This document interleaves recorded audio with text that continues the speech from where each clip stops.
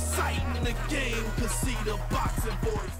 In your eyes, is the Mayweather era over? A lot of people say that he's retired. A lot of people say he's not. In your eyes, do you think it's over? And if it is over, who do you think will take that mantle? Over in terms of he's not going to fight anymore, or over as in everyone's over it? Because I think those are two different things. A little bit of column A, a little bit of column B. Okay. I think he will fight again.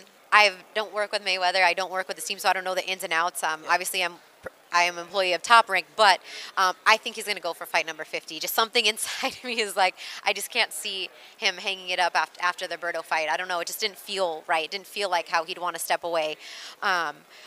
Do I think people will buy it? I think that depends on who that opponent would be. I think people are tired of spending the money into saying he's the greatest, hang it up, let's go to the new chapter. But if it's against maybe a Cotto again, if it's against maybe a Triple G, if you can get him to come down and weight, I think that still leaves a little crack open in that door. Pacquiao rematch? Do you guys want to see a Pacquiao rematch? I know people will talk about it. I don't think anything would match the hype or the sale of the first one. And honestly, yes, the first one overall to everybody was a letdown. But could they say, oh, a healthy Pacquiao and a no IV, no BS stuff from Floyd? Like, could they try to package it that way? Perhaps. It's boxing.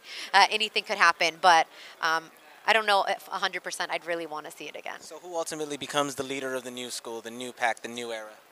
In your eyes, and Crystina, because you've seen so many fighters. So I have. Who would you I mean, there's a few guys that coming up could be the leader of the new era. I mean, if you're, it's hard to say an Andre Ward because we haven't seen him fight that much. A Triple G still has to prove himself. A Terrence Crawford is on his way, but still has to prove himself. There's Chocolatito. There's guys that I don't know if anyone steps in clearly into that number two of Kovalev.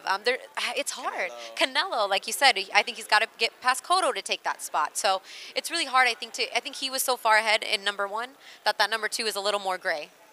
Well, Crystina, as always, I thank you for your time. You so the much. Lovely and always Appreciate it. Guatemala, ladies and gentlemen. That's right, Guatemalteca. So, for ThaBoxingVoice.com, Fernando Pimentel, Crystina Poncher, we'll see you guys at the fights. And you guys better be there November 7th because she will be ringside calling the fight. I will be there. Follow me on Twitter, Instagram, Snapchat, @Crystina Poncher. Thank you for your time, Christina. Bye. Thanks. Bye.